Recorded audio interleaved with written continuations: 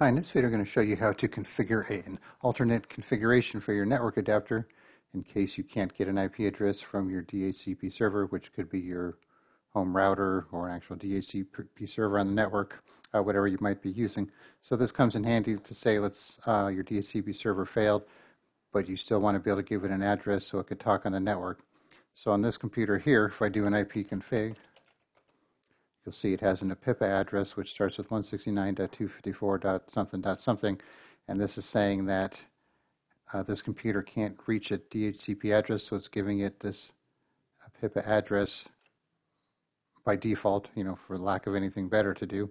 And if this address is not going to work on your network, which it most likely isn't, you could go ahead and change that to where you'll have like a backup address. So to do that, you want to go to your network settings.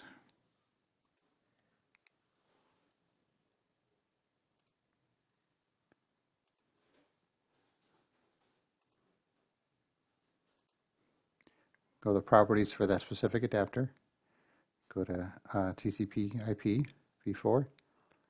So right now it's set to obtain an IP address automatically, so you want to leave that be just in case, if your DHCP server starts working, or if that's what you like to use by default, that way it'll get an IP address automatically. But if you go to this alternate configuration tab, right now it's set to APIPA by default, but you could change that by typing in the IP address, subnet mask, gateway, DNS server, WIN server, whatever information you might need here that you want your network adapter to configure itself with if it can't get it from the DHCP server. So we'll go ahead and click OK to that, and OK. All right, then we'll go back to our command prompt here and we'll renew.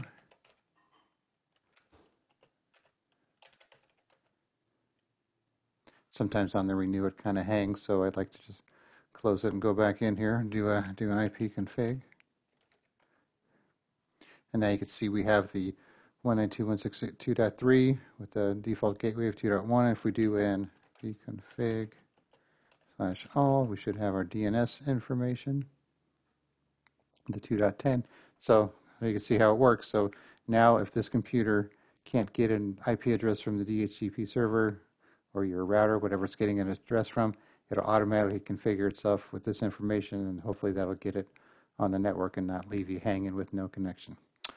All right, thanks for watching, and be sure to subscribe.